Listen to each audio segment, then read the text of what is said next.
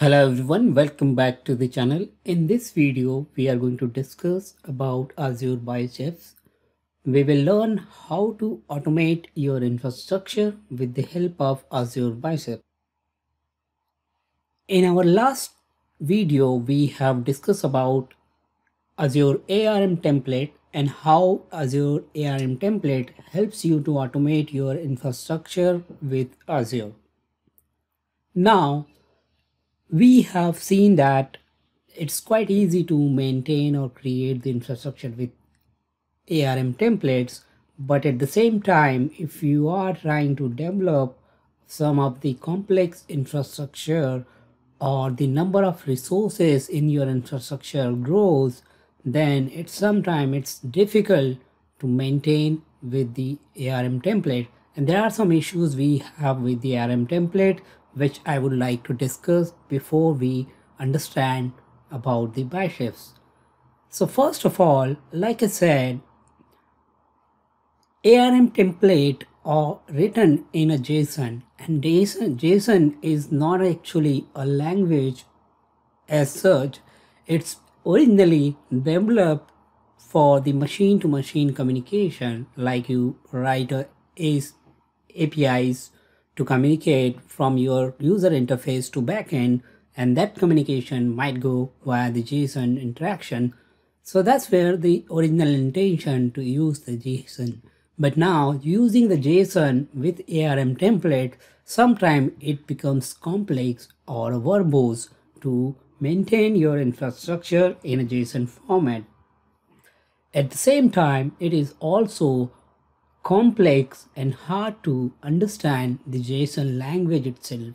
So if you are not a programmer and if you are writing or if you are trying to automate your infrastructure, then you would require some skill set to understand and learn the JSON. So that will also require some learning curve in order to adopt the ARM structure with the help of JSON itself. With the ARM template, you do have the option for the link template, wherein you can link one template with the other, and then you can correlate your entire infrastructure like that. But like I said, it has its own complexity issues, which makes it harder to maintain in future once your infrastructure grows.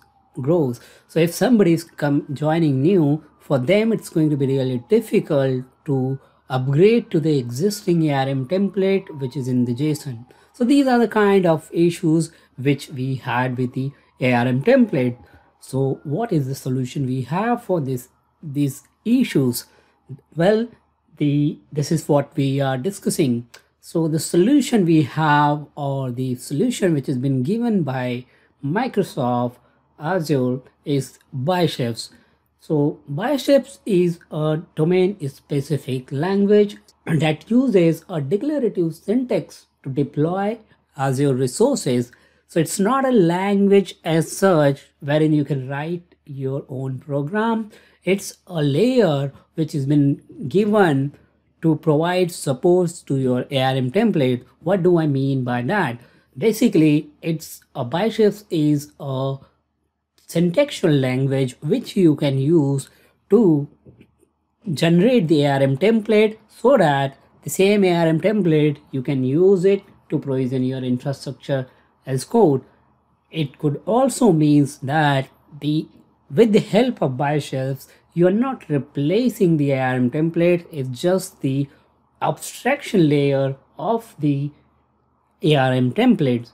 So it means that you don't need to deal with the complex ARM template as such. You have a syntaxal language to address. So like I said, you could have a Biceps instead of JSON developed language. So you don't need to deal with a complex JSON. You have a syntaxal programming language, Biceps, to deal with your ARM templates. So as we are saying that it reduces the complexity, it means that it has a less syntax and more easy syntax to understand and to write your infrastructure.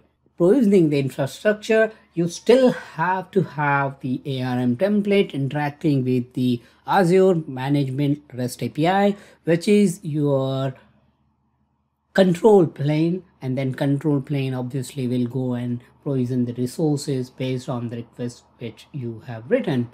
And at the last point, as I mentioned, it's not a programming language, it's just an abstraction layer which you have to write your infrastructure. We'll look into the details. This is just an example of a biceps syntax, and you can see the differences. With the biceps, I can declare a parameters with just a single line, and the conversion of this declaration, when it converts into the ARM template, it goes into the couple of lines. So basically, is if you, even though if you are a new to the programming language, you will get a less difficulty to understand the declaration of some of the parameters in biceps, whereas it finds hard to learn and to write your own parameters with ARM templates or with JSON itself. And that's why I said it is going to reduce the efforts to write your infrastructure. And this is just one of the example comparison between these two tools. Let's look at some of the advantages of the Azure Biceps. So with the Azure Biceps, you have the support for the various Azure resources, like whatever resource you can write the infrastructure with the ARM templates, the same benefits you have with the Biceps with the less efforts. And it also supports various APIs of the same resource. For example, I would like to create a storage account, and with the storage account resource itself, I do have the various version of the storage API available, which I can use to provision the infrastructure. Imagine the same kind of a support is not available with the tools like Terraform. So that's the difference. Another one, or the key difference which we have, which is not mentioned here, is it, as both Microsoft Azure and Biceps are the Microsoft product, so the any upgrades to the Microsoft Azure itself, it's immediately available to the Biceps, whereas comparatively with other tools like Terraform, you do have to wait for availing those upgrades so that you can use it in the Terraform. Next, you have the benefits of the simplicity. It's a lot more easier and simple to automate your infrastructure with Biceps. Azure Biceps also supports the modules. Like in Terraform, you create your own module so that you can reuse the infrastructure as code which you have written. Similarly, here with the Biceps, it also provides the support to the module, so you can reuse your infrastructure as a code with the help of these modules. Biceps also supports some of the Azure services such as the Azure CLI, Azure policies, or the Azure blueprints. So with the help of Azure Blueprint, you can integrate or utilize the Azure Biceps to provision or replicate your infrastructure again and again. And next benefit we have with the Azure Biceps is it doesn't use any state file. So it's not. So the next benefit we have with Azure Biceps, it does not use any state files. What do we mean by that? Like in Terraform, it uses the state file and it checks the target infrastructure between the code you have and the state file versus the target infrastructure, and then give you the comparative difference. Whereas with the Azure Biceps, when you ask for the differences with the help of Azure CLI deployment command with what if parameters, it checks the difference directly to the target infrastructure rather than having a need of state files, and that's a cool feature because you do not rely on maintaining those complexity of the infrastructure state files which you would have issues with in the tools like Terraform. So that's again a different advantage which we have with the Azure Biceps. Now, how do I start with the Azure Biceps? Obviously, you would require to install some configuration on your machine where you would like to run the biceps, such as you need to install the Azure Bicep CLI so that you can run the Bicep CLI commands like build, deploy.